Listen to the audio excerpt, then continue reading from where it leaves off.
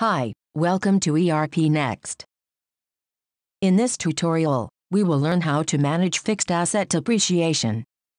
Fixed assets are a company's tangible assets that are used in its business operations. Assets like machinery, computers, furniture can be categorized as fixed assets. Depreciation is when you write off certain value of your assets as an expense. For example, if you have a computer that you will use for 5 years, you can distribute its total cost as a depreciation expense over the period of 5 years. Let's check steps to manage fixed assets and its depreciation in ERPNext. Go to Chart of Accounts.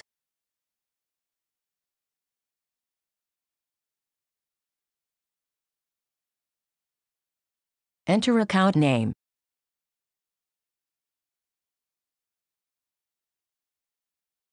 Set account type as fixed asset.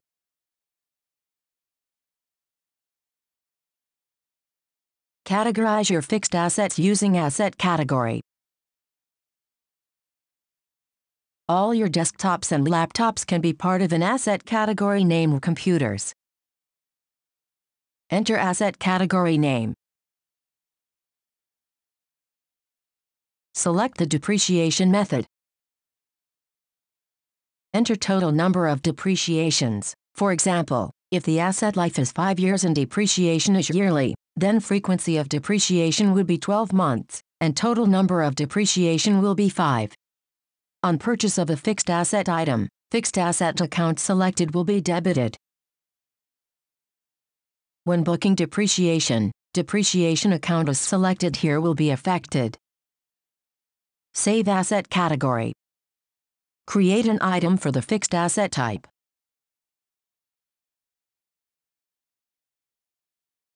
Enter item code and item name. Uncheck Maintain stock. Save item.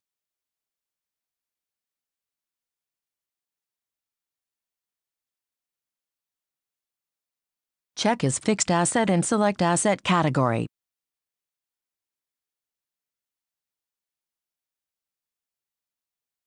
Create an asset master for each unit of asset item. For example, if you have 10 computers, then you should create 10 asset records. Let's add a new asset. Enter asset name. Select the item code. Asset category will be auto-fetched from the item master. Select a warehouse. Select purchase date. Enter the gross purchase amount. Value in these fields will be fetched from the asset category setup. Select the next depreciation date. Save asset.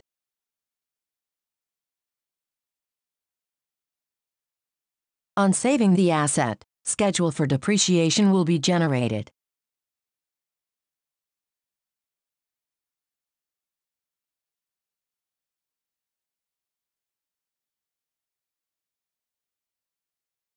Submit asset. You can also check the graphical presentation of how an asset is planned to be depreciated over a period. When depreciation date arrives, journal entry will be created automatically to book depreciation for this asset. For some reason, if depreciation entry is not created automatically, then here is how you can create depreciation entry manually.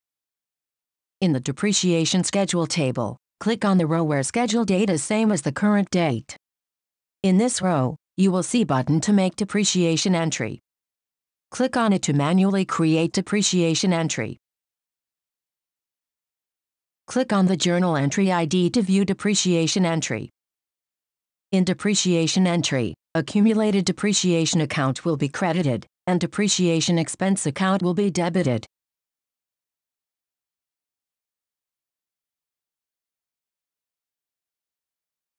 Transactions related to an asset like purchasing, sales, depreciation, scrapping will be managed from the asset master.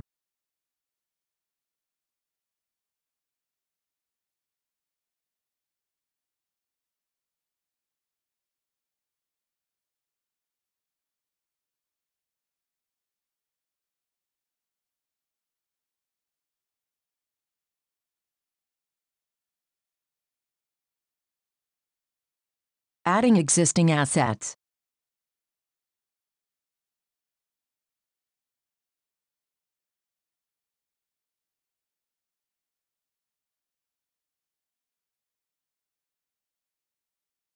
Check is existing asset.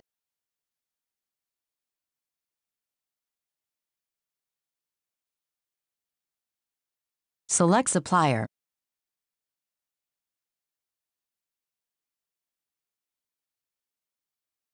Enter opening accumulated depreciation. Number of depreciations booked.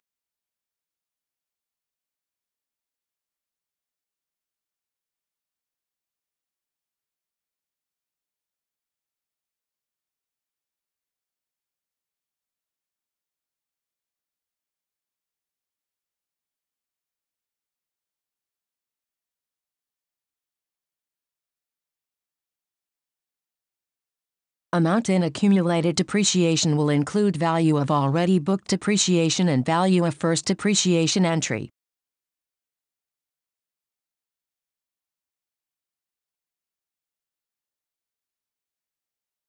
Hope you found this video tutorial useful.